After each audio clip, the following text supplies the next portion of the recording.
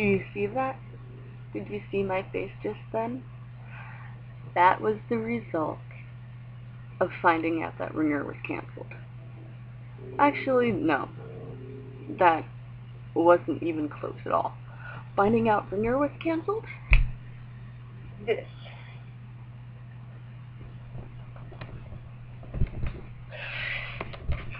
This is finding out Ringer was canceled. Why, CW? Why? This is what CW gets. Canceling Ringer.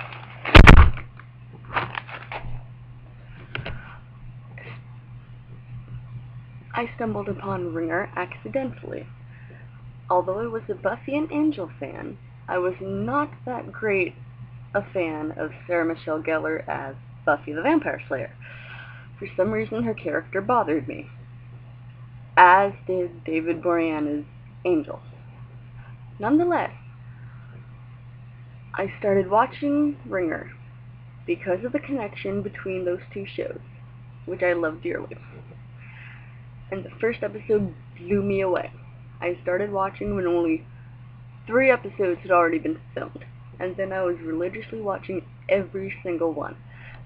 And then to have that season finale, that big cliffhanger, and not bring it back for a second season, you're insane.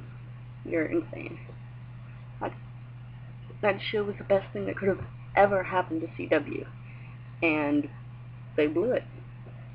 So please, join the Save Ringer campaign on Facebook. Sign the petition. Buy what's being auctioned off.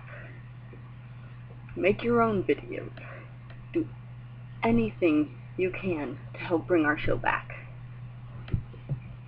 Ringlets love Ringer.